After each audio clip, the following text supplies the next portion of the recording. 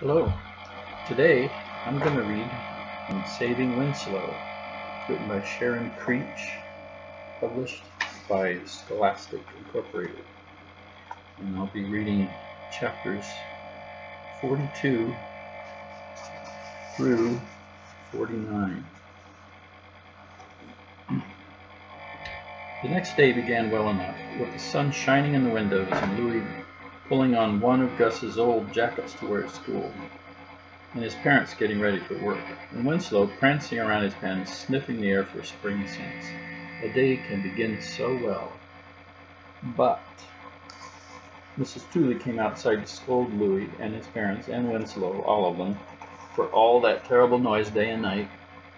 But he doesn't usually bray at night, Louis tried, only occasionally. It's too much, I tell you, too much. I'm exhausted. I'm going crazy. Did that health person come? Did she tell you that animals can't stay here? Did that animal person come? Did he tell you the regulations? Louis's mother said, they came. They told us. His father said, we're sorry you've been disturbed. We're taking care of it. His father said, no. Louis did not say anything because his father had placed a cautionary hand on his shoulder, but what he was thinking was, your baby disturbs us. Your baby keeps us, wakes me up. Shortly after Mrs. Tooley went back inside her house, Mac walked up the drive. He looked as if he were carrying a heavy weight on his back. What's the matter, Louis asked. Claudine. Oh, again? She's breaking my heart, Louis. Mac rubbed his hand down Winslow's neck and back. I wish Gus were here, he said. Louis and his parents silently nodded. I miss him, Mac said. Louis and his parents continued to nod in silent agreement.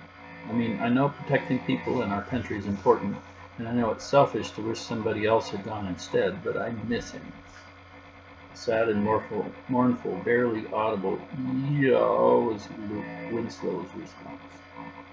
Louis was unable to speak. It rained the rest of the day. That night, with the rain came the wind, powerful gusts howling through the trees. Twice Louis checked on Winslow to make sure he was secure and dry in the shelter. Thunder and lightning followed, sudden deep booms that shook the windows and sharp, bright, crackling lights that lit up Louis's bedroom.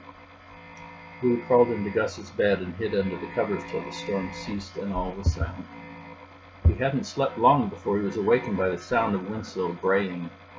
Oh no, Louis thought, not now, not so loud, not in the middle of the night. Mrs. Tooley's baby will wake up and she'll be mad. The braying continued, louder. Oh, please, not now. The braying was loud and relentless. Louis sat up. Something was wrong. Louis's first thought as he reached the back door was that someone was taking Winslow and that Winslow was protesting. Louis's father was already in the kitchen. What a racket! What's going on? He asked. Not sure. Going to check. Louis grabbed a flashlight and headed outside. The yard and the pen were muddy from rain. Straw was blown against the wire fence and buckets were overturned. Winslow was kicking his back legs against the fence, agitated and insistent. Easy, boy. What's the matter? Louis didn't see or hear anyone. The gate was still latched. What is it? Tell me. As Louis opened the gate, Winslow lunged at him. He smelled of smoke. It seemed to be coming from the garage loft. Dad, Dad! The donkey pushed Louis away from the garage and into the yard, where he turned to the Tooley's house and raised his head and brayed long and loud. Yaw, yaw, yaw. It's okay, Winslow. Okay, shh, quiet now. But then he saw more smoke overhead. It was coming from Tooley's house. As Winslow continued to bray, Louis banged on Tooley's back door. Overhead, the smoke increased, spewing from a hole in the Tooley's roof and from their attic window. And then Louis heard the baby wail and saw lights go on upstairs, then downstairs, and at last Mrs. Tooley burst out the back door carrying a blanket-wrapped baby. Winslow insisted on nudging the blanket, murmuring in a small voice that sounded like, please, please. A flurry of sirens announced the arrival of fire trucks, and within minutes the house was surrounded by firemen and ladders and hoses, and water sprang through the air, lit up by street lights in a yellow glow as the water arced toward the Tooley's roof and Louis's garage. Lou's parents and Mac and his family and dozens of other neighbors gathered nearby. The storm, the lightning, must have hit the roof. Lucky you got out. When did you? Nora came running up the street, clad in rumpled pajamas and a sweatshirt. I knew it, she shouted. I knew something was wrong. She put her forehead right up against Lou's. You okay? When he nodded, she turned immediately to Winslow, wrapped her arms around his neck. She said the same to him. You okay? Mrs. Tooley was still clutching her baby tightly, and Winslow was still at her side, nudging her baby bundle. You, Mrs. Tooley said to Winslow, you noisy thing, you saved us.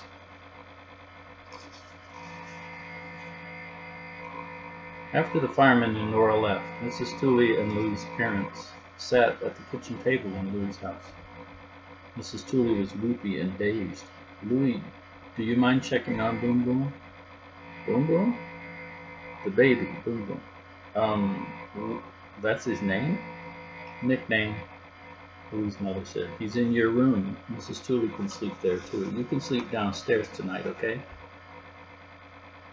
Louis tiptoed into his room, wary of waking the baby, who was asleep in a portable crib that had been placed between Louis's bed and Gus's. Boom Boom had chubby cheeks and long eyelashes, and on his head a tangled, curly blob of black hair that looked like a burnt cauliflower had exploded there. One tiny hand clutched the corner of the yellow blanket to his chin, and the thumb of the other hand was snug in his mouth. You are the cause of all that loud crying, Louis thought. Louis lightly placed his hand on the baby to make sure he was breathing. He could feel the baby's warmth and gentle rise and fall of his chest. Louis wondered if there was a Mr. Tooley somewhere, and if there was, it must be hard to be away from his son. It must be hard for Mrs. Tooley to be on her own. And then he thought about Nora, and wondered how hard it would be to have had a baby brother who didn't make it, and a dog who died too. And he thought about Winslow, who never knew his mother, and how odd it would be to be raised by strangers who didn't speak your language. Boom Boom awoke, caught sight of Louis, and launched into a full-blown howl. Immediately from outside came Winslow's loud bray. Louis lifted wailing Boom Boom and carried him downstairs to Mrs. Tooley. Listen, he said, the baby cried first, and then Winslow started braying. Get it? Everyone looked puzzled. Winslow is a protector. He's braying because the baby's crying. Winslow is alerting people. Alerting people? Mrs. Tooley asked. He's saying the baby needs help. Protect the baby. Chapter 46. You'd be proud. The kitchen was a busy place the next morning. Louis's parents were making coffee and pancakes, and Mrs. Tooley was feeding Boom Boom, who was propped up in a baby chair, slapping his hands in cereal and rubbing it on his face and in his hair. Nora was taking it all in, having stopped by to check on Winslow. In the middle of this, Uncle Pete clomped into the kitchen with a loud, "Hey there!" He had heard about the fire and was making sure everyone was okay. He also had other worries of his own. A coyote had taken one of the newborn lambs in the night. Terrible, terrible sight what was left behind. I don't even want to tell you. Blood and mess and traumatized sheep. Nora pressed a hand to her mouth and muttered, "Blech." Louis felt as if something had dropped out of his chest, down through his legs and onto the floor. He didn't want to say anything, but the words came out of his mouth anyway. You need Winslow. There was a moment of complete silence as everyone turned to Louis. Even Boom Boom paused, with his hand in his mouth. Well, his mother was a good sheep protector, Uncle Pete admitted. My LGD. Little gray donkey, Louis said. That's what Gus called her, Uncle Pete said, but it usually stands for Livestock Guard Dog. In my case, I had a Livestock Guard donkey. Nora was staring hard at Louis. You mean you could just let Winslow go? Louie turned to her. Winslow would definitely make a loud ruckus if any creature tried to get near those sheep, right?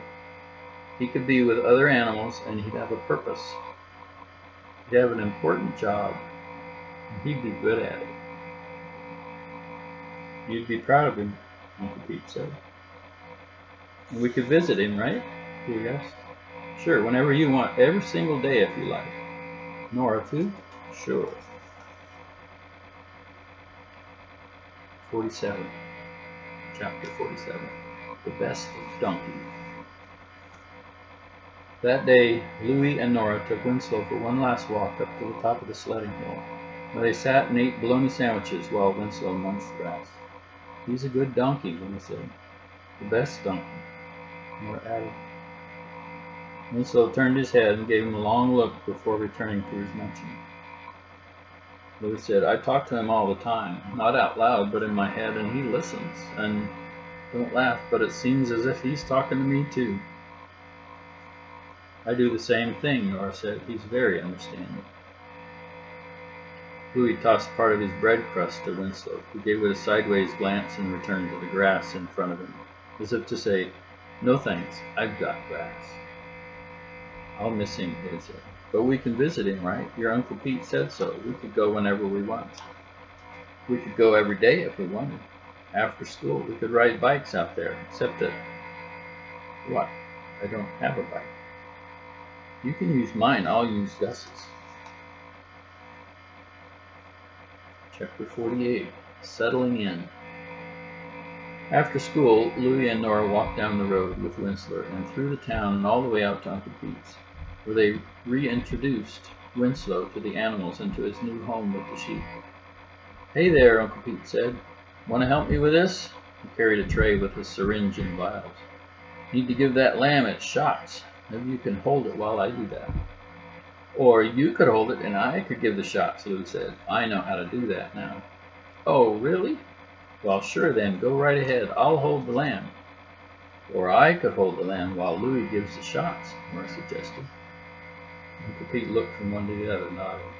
That would be fine, just fine. When Louie returned home, his parents were sitting on the front steps holding the mail. Louie's mother waved a postcard. Guess who? The note was brief. Hi, everybody. News, 5 days leave in July. See you then. Remember me? Gus. Earlier that morning, Louie had thought he would feel infinitely sad on this day when he had to leave Winslow at the farm. But instead, as Winslow settled in with the ewe and her newborn lamb, and with news of Gus coming home, Louie felt that everything was as it should be. Chapter 49. The Light. As Louie fell asleep each night, he saw a slideshow in his mind. Scenes moving by, some slowly, some quickly, some merging with others. The parade of images was different each night, offering up people and places in new combinations. He often saw his parents and Gus and Mac and Claudine. He saw Uncle Pete and the farm, and Mrs. Tooley and her baby, and a girl named Cookie. He saw an indigo bunting atop a golden sunflower, and he saw a thin man on a brown bench. He saw Nora in her bumblebee coat and hat, and heard her say, I knew it. He saw a little gray donkey in his arms, and he saw Winslow with his mouth wide open, bellowing the strangest sounds, and he saw a lamb curled at Winslow's feet at the farm. One night Louie was wakened by a silvery light pouring in through his bedroom window. The light shone a path across the room and onto Gus's bed, and the opposite wall with the painting of a boy and a cat. He wondered if Gus was awake wherever he was, and did he see the same light? He wondered if Winslow was awake in his new home at the farm. Would the light be shining on the sign that Louie had added to Winslow's pen? Remember me, Louie.